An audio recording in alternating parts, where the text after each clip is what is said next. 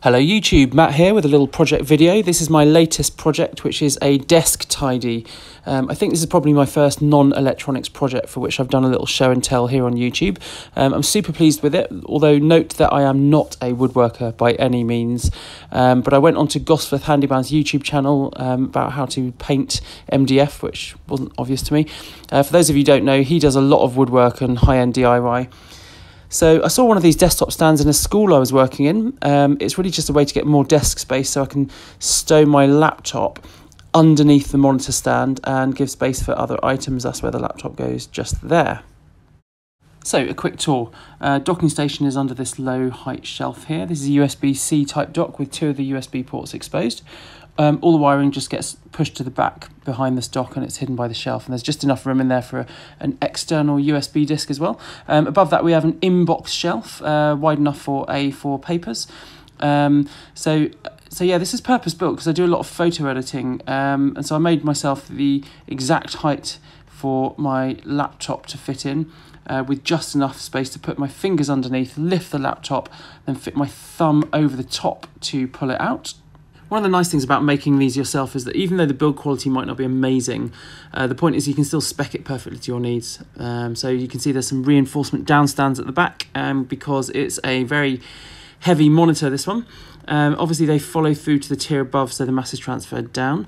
Also they act as kind of stoppers when you put the laptop in, so that it sits flush with the front edge, which is quite nice. So not quite so much the Wacom pad above, because the Wacom pad's a bit bigger and I didn't want to make the stoppers smaller at the back on that section. But it does mean that you can kind of get your fingers around it because there's not as much space to pull it out. So that means you can more easily pull it out. So over here on the right, on the bottom shelf, under the bottom shelf, we've got the soldering iron station with the iron here, some vernier calipers, the soldering iron stand there, and space for like just shoving wires, and one of the requirements was that it could fit 2 Chinese takeaway boxes side by side, so that's part of the reason for its width. That's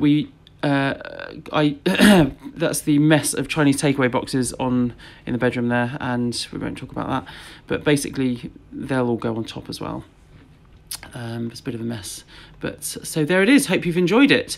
I'll talk about the construction. It was made from 9mm MDF glued and screwed. I used 3mm screws which were 25mm long for screwing the tops in and some of the sides, and basically filled and sanded all the holes. The down stands, or the kind of the vertical pieces, are kind of 2 MDFs thick for extra rigidity. When it actually came to painting, I gave it 1 coat of acrylic water-based primer. I filled the edges there as well because they weren't looking that great. But there's a bit of sanding and filling and sanding and filling to give a nice edge as possible. Anyway, I gave it a coat of acrylic water-based primer, then a coat of quick dry gloss. Basically just use the same stuff suggested by Gosforth Handyman. And actually had to paint the insides of the shelf sections before putting certain parts together.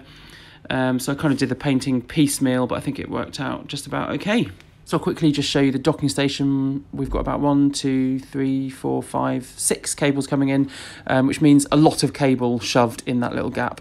But it does all just about fit quite nicely. You can just kind of push it back in like that and just kind of forget all the cables exist, and they all kind of go in there and they're all hidden away. So it's quite nice, really. It was my first MDF project.